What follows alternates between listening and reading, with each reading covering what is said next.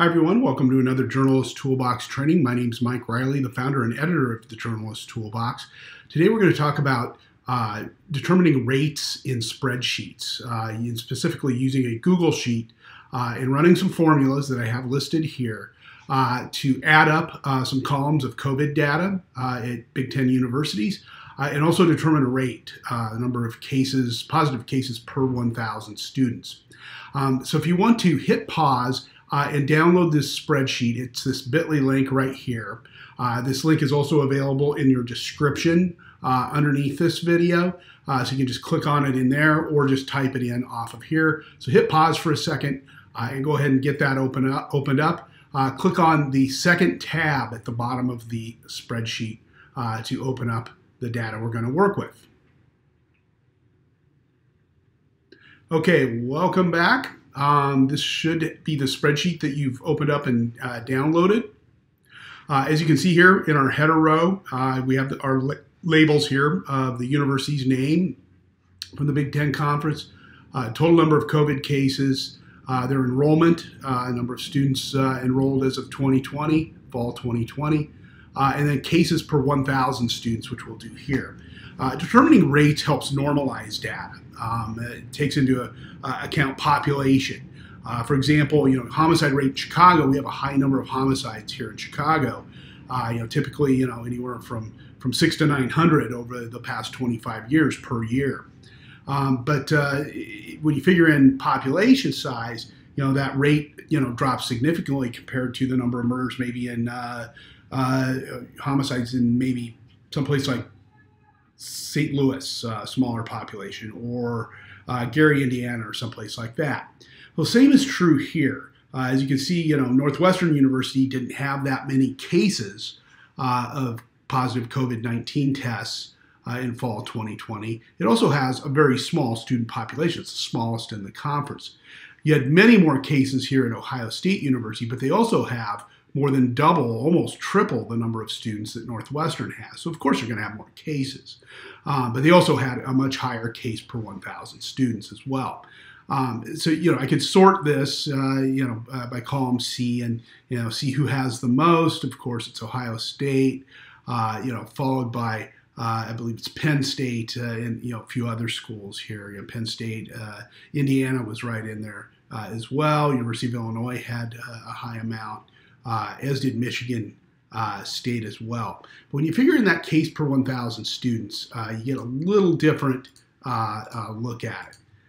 So down here at the bottom, we're going to do totals first, meaning we're going to add up all these columns. The total number of cases per conference, the enrollment per for the entire conference, and then also cases per 1,000 students.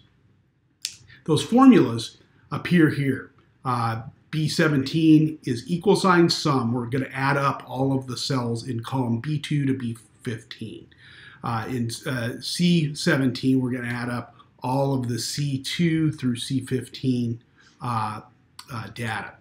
So I usually just write my formulas: equal sign sum B2 colon B15, and it actually gives you the answer here, before you even hit return. 41,000 cases total, which is good. It's a good data point for your story. And then we're going to write the formula here for column C, equal sign sum. And you can just cut and paste these in since I gave you these formulas already.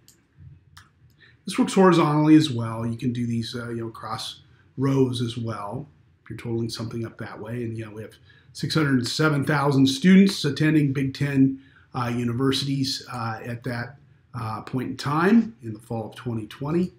The formula over here, which is D17, we're going to normalize it. We're going to divide B17 by C17 and then star 1,000, which will be per 1,000 students. So equal sign B17 slash C17. We're going to divide the number of cases by the number of students, and then we're going to apply the normalization per 1,000 students. You get 68.1. So that's the average. That's the average among all of them. So, as we determine each school's row here, it will be measuring it against that average. Okay.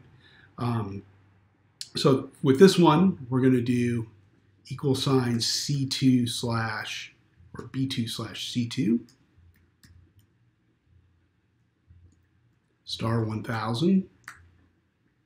Hit return. It also suggests that you autofill this, which you can just check this check mark. You can also copy this and just paste it in all these columns, so you can determine the formula. You don't have to write the formula for each one. And it already rounds these off. If you get a bunch of decimal points, you can always use the decreased decimal places here. And as you begin to analyze this, Penn State now, instead of Ohio State, leads the way with 106 positive cases per 1,000 students. Northwestern's still pretty low. Some of these other schools kind of shuffle around a bit. It's interesting to note that the two Michigan schools were pretty close to the median, 69 to 64 for Michigan and Michigan State. The median, I should say, the mean, the average, 68.1. You could determine the mean here as well. So it kind of takes care of the outliers in this process. And this makes for a nice little chart that you can add to your story, and maybe even a little database of total cases. The answer sheet for this is at the very bottom. You can see there's 3 tabs here. This middle tab is the one for Big Ten cases. The answer sheet's right over here. For those of you who are teaching, this is a very good little exercise. There's the answer sheet. All you have to do is highlight these columns if they're several digits over, and just hit that decreased decimal points, and it rounds it off to a tenth, which works a lot better. So you have the answer key there. You have Big Ten cases here, the exercise we just worked on. I also have a little tab over here if you want to work on filtering sometime on your own. You can filter out each school. There's 1,800 rows in this. This is all of the day-to-day data for each school and the number of cases they have. This is a running total over here in column F, which is interesting because it has some really interesting data here. Confirmed cases and the number of tests given. Again, that's a rolling number. So really cool little data set here that some of my students at University of Illinois Chicago put together. You can find a lot more data journalism, public records resources on journalisttoolbox.org. Be sure to visit the site. It has all kinds of free resources for you. And until next time, we will hit you up with some more spreadsheet exercises. Thanks for listening in.